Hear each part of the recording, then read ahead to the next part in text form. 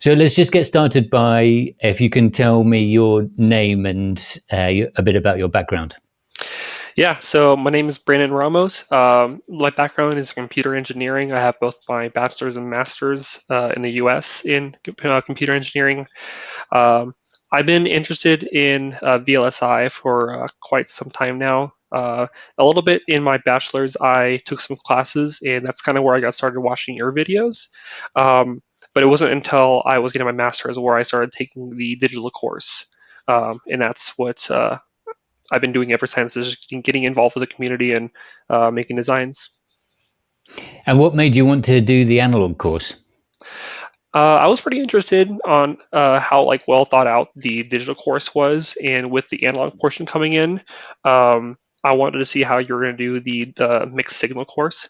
So I had some designs, and at the time I was learning a little bit about the EKG model in my master's, and I thought it'd be pretty cool to make some projects with that. But in the analog course, I ended up just going with a analog to digital converter. Nice. So what part of the course did you enjoy the most? I think the most enjoyable part of the course was the layout and magic, and I feel like some people would say that was probably the least favorite. But just trying to figure out like the DRC errors, and I guess sometimes I got the layout just right, but otherwise I'd have to go back to the like sub cells and fix those.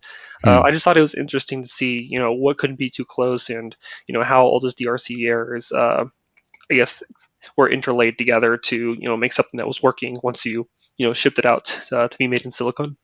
Yeah, it's a bit like silicon Tetris, isn't it? Yeah. Which part of the course was most valuable for you? I think honestly the entire thing was valuable. Before I joined the course, even like with the digital portion of it, I was trying to learn how to gather all of the like open source software just to do this, and there wasn't a lot of documentation on it. And even though I did get things running, it just wasn't working out for me because there's just, I guess, too much getting into it, coming from like hardly knowing anything about it. So with the course, it just made it really easy to know, like, this is like this course will teach you about this, and if you want to make a digital portion, you just need some Verilog knowledge, and you can get it sent out. So I thought that was really valuable. Did you go for the manual install or did you use a VM? I did both. I had a old computer that I did the manual install, but I think I only used it for like a month or so, and then I just used the VM. Hmm. VM's nice and easy, isn't it? It is very easy. Yeah. Would you recommend this course to other people? Yeah, of course. I have some friends that were interested in what I was doing at the time for the digital course.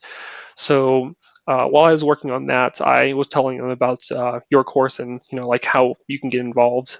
And I think some of them are taking a look at it as an interest. But yeah, I definitely do think people should get involved with this. Great, thanks for the recommendation. Can you tell us a bit about your A to D? So this here is my op amp letter for the 2-bit Flash ADC. I just used just a generic uh, voltage divider of 1,000 ohms on each one of these resistors. And although the op amp isn't ideal, I will see a little bit of a loss at node 3, which I'll show later. But just to get everything working and sent out the TTO9, I went ahead and just went with this design. I can go ahead and I can also show a couple of other things as well. Give me a second. Here's my op amp ladder test bench, which shows the simulation and the parasitic simulation. Up at the top is the simulation, and at the bottom is the parasitic, and just the differences on the right side. Looks like the with the voltage sweep, it does go a little bit more forward with the parasitic, but in all, it should be pretty similar with the layout extraction. Nice. So go ahead and would you like me to also show the magic layout? Absolutely. All right. Especially as that's your favorite part. Oh, cool. You got a logo in there as well. Great. Oh yeah, I was testing that out a little bit with the Yeah. GDS art. Nice. Yeah, so I have my analog portion here at the bottom. Just go ahead and show that there. So I have the output 0 through 1, starting from the right to left. My analog, I only have one analog input here. Mm-hmm. Otherwise, I do have a really small combinational logic in the digital portion that outputs to 2 bits. Let's see here. Nice. So do you plan to upgrade this for a future tape outs? I do at least plan to update this and work on some other projects. It just depends if I work on something big enough that I might tape out to TTO10. Mm. It's some of the stuff I have currently is a work in progress, but I do look to maybe tape out in the future shuttles. Nice. Great. Okay. So I'll just finish off here. So is there any other closing words or closing thoughts you have for us? I think the community that we have is really great, especially with the Discord server. I honestly haven't really had any problems with getting stuck and just having that roadblock be there for more than a couple of weeks.